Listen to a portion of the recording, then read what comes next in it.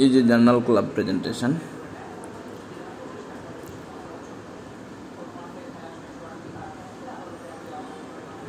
And title of the journal is Transition Zone Pull-Through in Patients with Hirschsprung Disease.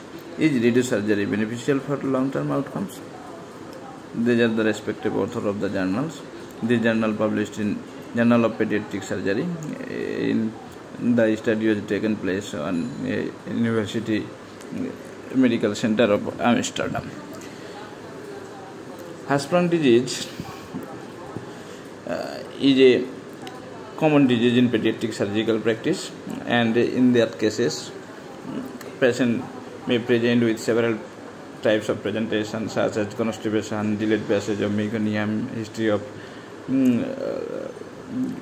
assisted defecation, and Hirschsprung, and may with some complications such as like Hirschsprung associated enterocolitis.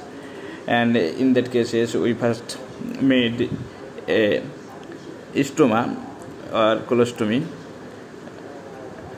and simultaneously we performed histopathology for next stage operation planning. And the second stage operation was most of the cases we performed second stage operation such as transition zone pull-through. Then after 6 months or in favorable situation, we go for colostomy closure. But after colostomy closure, in some cases, complication arise such as constipation, and this complication is for retained segment or incomplete removal of aganglionic or hypoganglionic segment. In that cases, we perform redo surgery in most of the cases, and we go for excision of retained segment and then go for pull-through.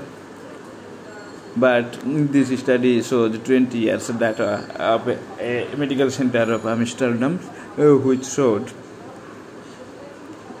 always redo surgery is not beneficial.